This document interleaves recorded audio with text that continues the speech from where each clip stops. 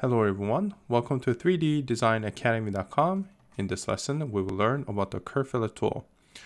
The Curve Fillet tool can be accessed under Curve Edit, and you click and hold on Duplicate, and it's a third tool to the right.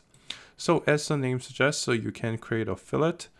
It is kind of like the Surface Fillet tool, except it is designed for curves. So let me just show you guys how it works. So in order to start, I'm just going to double click on the Curve Fillet tool, and I'm going to change some of the settings.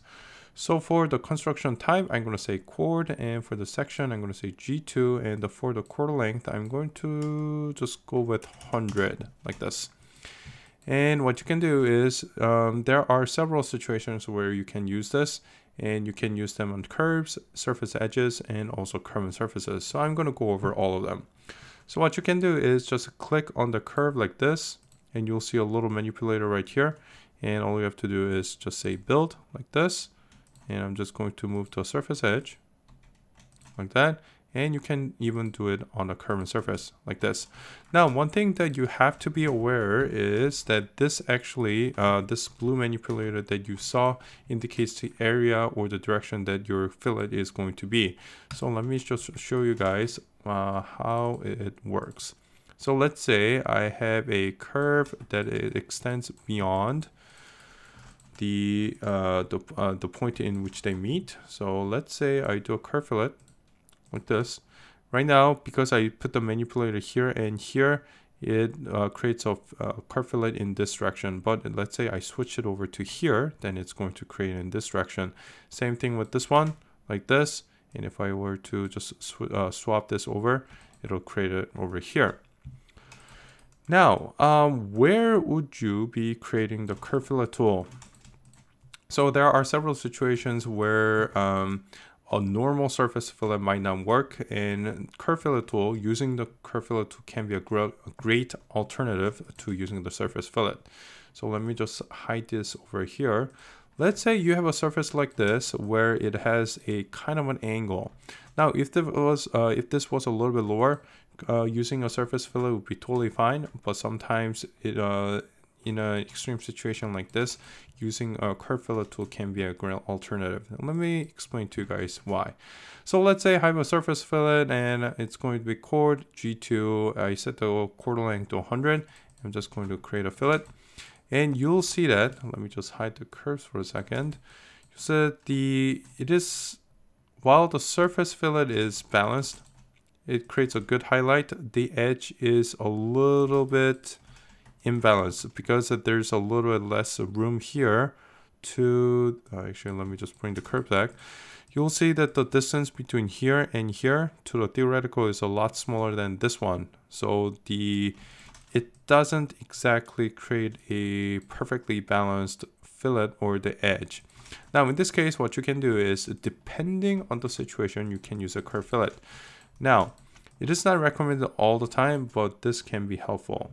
So let me just use a curve fillet. So I'm just going to, well, the size might be a little bit small. So if I use a curve fillet like this, you'll see that the distance to the theoretical is much more balanced. Now that does affect the surface over here, but it still is a great way to, if the edge is more critical than the surface transition, this is a great way to create a fillet. So I'm gonna make it a little bit bigger, maybe not too big. Maybe I'll just do 150 like this. And what you can do is you can either copy this curve like this, and I'm just going to put it here,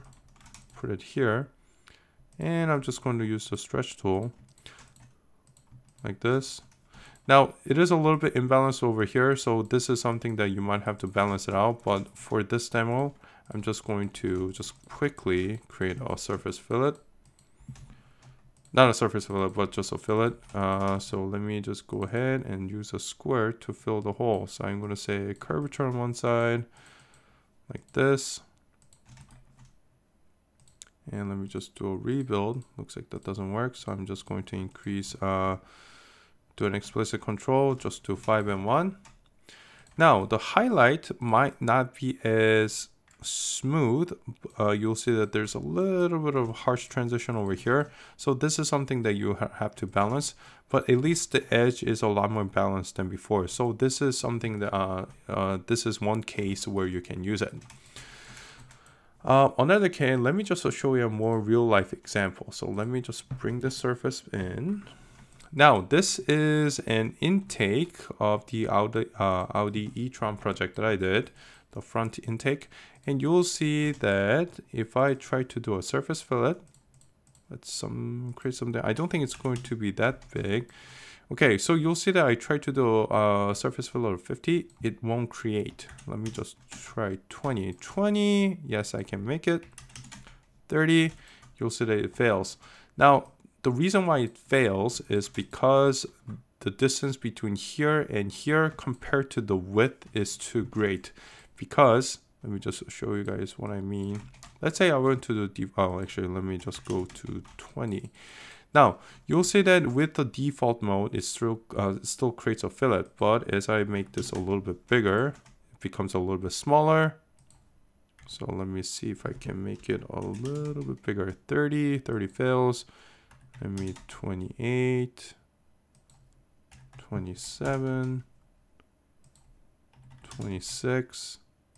Oh, looks like 25 is the max. Okay, all right. So it has to do with the distance between the width and also the size of the fillet. So in this case, if I try to create something bigger, obviously the size of the fillet over here is too big for this fillet tool to work properly. So in this case, what you can do is you can use a curve fillet. So I would prefer to make this a little bit bigger than the inside radius. So let's see if I can make this. I'm going to set this to 50. I think that's a pretty good size. And because right now this has a little lead in, a little bit of acceleration, I'm going to make the form factor something a little bit similar. So maybe 0.5, I think that should, yeah. That looks like that works. Okay, so all I'm going to do is I'm just going to connect the dots between here and here, here and here. I'm just going to project over here like this. I'm going to delete the curves because they're no longer necessary. I'm going to trim over here. And I'm just going to finish it off with the square. So 1, 2, 3, and 4. And you have a very nice fillet like this. So in this case, curve fillet works as a great alternative, although it takes a little bit more step to the surface fillet tool. Okay, so that's the curve fillet tool. Thank you guys for watching and see you next time.